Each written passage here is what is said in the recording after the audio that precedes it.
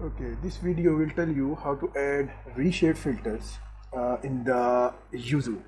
I will be using Yuzu stable, not the DSS.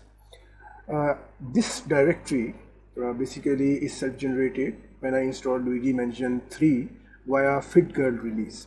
Okay, so when they provide the repack games with the emulators as well as the NSP file, that is the format of the Nintendo Switch file. So currently I do not have the Luigi Mansion 3, but I have 3 the games. Okay, so the filters were across all or any of the game you might add in the future. Now you must realize that I am using AMD along with RTX 3060. So I am using Vulkan. Okay, not the OpenGL, it's the Vulkan. It's very important to tell the reshade which API you are using. So I'm going to install this reshade along with this filter such that user can assess and in-game optimization will occur using those filters. Okay, so the reshade executable can be easily downloaded via simple Google search. I will be using this executable, so I'm copying this executable file location and I will direct this file location to reshade. It will ask me which APIs to use. Like I told you, I will be using Vulkan. For instance, if your emulator like Citrus that uses OpenGL, or even if you are using Yuzu with OpenGL API, you have to select the third option, not the fourth option. Okay, so next I have already installed, that's why it is asking whether I want to modify the installation or not. So just give it a try. So now it's asking whether I want to download any stuff. This basically are third-party filters which I don't need.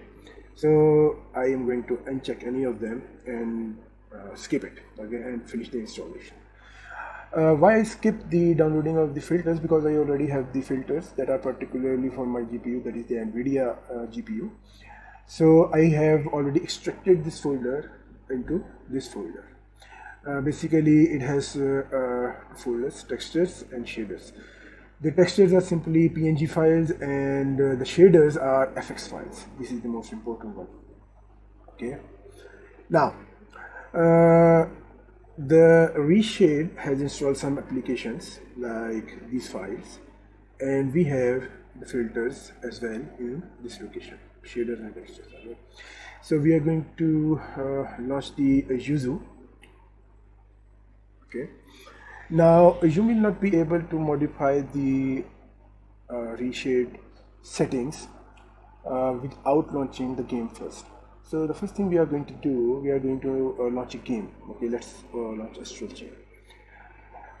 So what we have here is basically that reshade works throughout the executable. Now that executable you can use to launch any game. Okay, so press home button. That is the default reshade stuff. Now if you go to the settings, here we have to provide it the location of the shaders, and here we have to provide it the location of the textures. So initially you have to remove the applications, and you have to add the application, and here's the folder, here's the shaders, select texture location, shaders and texture location. Okay, select. Now after setting this, I recommend that you use this effect toggle so that you can see which effect is causing what difference in the graphic ability of the game. So select it to the end button. Okay, this you don't need. You can Google what does this mean, but it's a video that just makes you enable to start using reshade without going into the comprehensive nature of this application. You can also select the screenshot button, as well as the screenshot format, location of the screenshot. It is also important that it also shows the frame rate. Okay, frame rate of a given game, because reshading a given game reduces the frame rates. Okay, so you have to check it as well, that whether is given reshade preferences is highly damaging my frame rates or not. This is the font Okay, so you see this is the frame rates, and we are going to go to the home button. Now when you reload it, and all of the filters that are available here in this location will automatically be uploaded, okay, and will be shown on this panel. I am using these filters, okay, so if you disable them like this, you can see the difference, huh?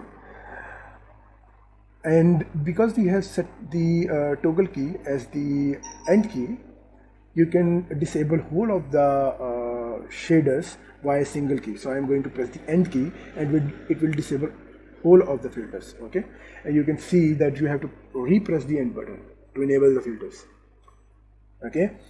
So this is the way. There are many filters, many filters, many settings, so you can try it, okay.